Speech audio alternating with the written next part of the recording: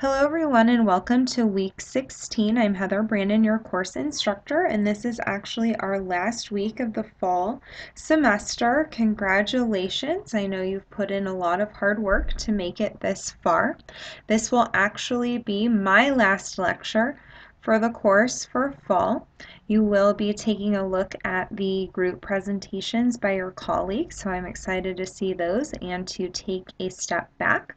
But before you do that, I just have a few announcements and things so that we can wrap up the semester. First, if you haven't done your student opinion questionnaire already, please get that done. We do take this feedback very seriously and want to get input from everyone, so please complete that. Readings for the week, there is none. Hooray. However, we do have a few assignments due this week, so please pay attention to the deadlines for those so you can get these last things submitted.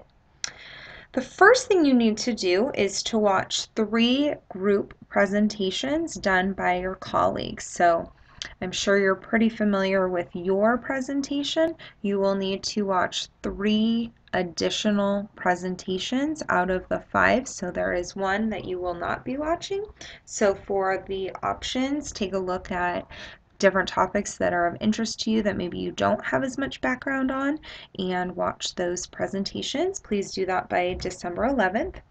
Then you will need to complete your discussion responses by midnight on December 11th so that the communications manager has enough time to go back and respond to your questions and comments and thoughts and ideas and whatnot.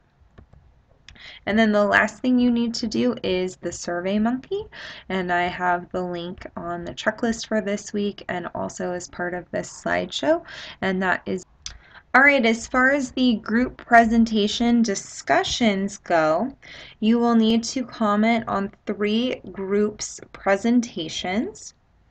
This assignment will be worth 30 points, so you will get 10 points for each of the 3 posts for a maximum total of 30 points. Please refer back to that class participation rubric. That's what I'm going to be using to score your posts. Please make sure to respond to all parts of the group's prompt. I know some groups have broken it down into different pieces and they have a spot to put your response in there. Also, please make sure that you are starting your comment with your name and then first and last name and then a colon so that we know who is contributing that idea, thoughts, etc. So you will need to go to 3 different group pages, and then if you're not using the comment at the very bottom of the screen, you will actually need to type in your response. Actually, let's take a second and show you what I mean by that. All right, so here is our class wiki space that we set up for our group presentations. If you go over here, you can see the different options for the different groups. Some people actually have a separate page for their discussion, so you would want to go to that page to contribute to their discussion. But let's say, okay, the comprehension group has done a couple of different things.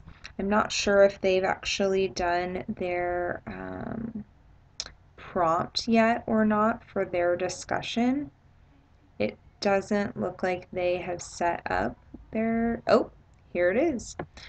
So here is where it looks like we would go ahead and click to add our comment.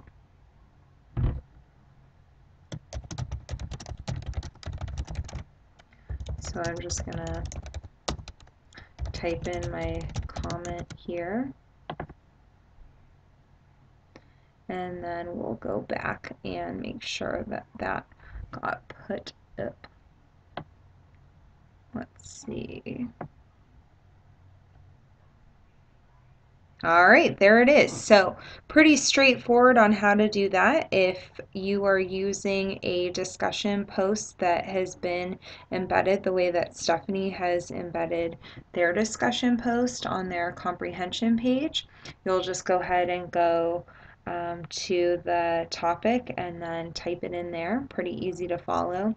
Also down here is another place where you can comment, but I know like our early literacy group here has a separate discussion page, and they actually want you to type in here to the comments. So what you're going to need to do is make sure that you enable the editing, right? And then go down here and then put your name and a colon and say your comment. Don't forget to include your name in front of your comment like this. So, and then you want to make sure that you save. So you might see a variety of different formats for how people have set up their discussions, and I wanted to give them the flexibility to do that. So for this group, you're just typing directly on their page, whereas other groups may have actually embedded a discussion. So that is your first participation activity for the week, is going to 3 different groups, viewing their full presentation, and then completing the commentary for their discussion forum. And just a reminder, you need to do this by Wednesday, December 11th, so that the communication manager can do their final piece by responding to comments before December 13th. So communication managers, don't forget you have until December 13th to respond to those posts. All right, SurveyMonkey. I have a SurveyMonkey for you. This is more of an informal survey as opposed to the student opinion questionnaire being very formal. And through the department here, I'm really seeking your honest and candid feedback to improve the course for the next semester that it's offered online. So that's only 10 questions, open-ended, but it asks you about things like how the course is structured and how or what you think of the readings and the lectures and the assignments and various things. So it is anonymously done, and I do want to keep it that way. However, I know that there are 18 people in the class this semester, so if I have 18 people who've taken the survey, I would like to reward the whole class with 10 out of 10 bonus points in the participation category of the gradebook. So please do that survey, and if everyone completes it and we have 100% completion, everyone will get 10 points. All right, going back to our learning goals for this course, we had a lot. First was to be able to select and administer appropriate literacy assessment tools and techniques for each of the components of research-based literacy instruction. So if you think over the course of our semester, we started with early literacy skills, phonological awareness, oral language, moved into phonics, word recognition, decoding, spelling, orthography, writing, comprehension, fluency, many facets of fluency, comprehension. So we really did look at all of those different components of research-based literacy instruction and learned about a variety of assessments, and you're going to learn about even more assessment tools and techniques from your colleagues in the presentation. So I think we definitely hit that goal.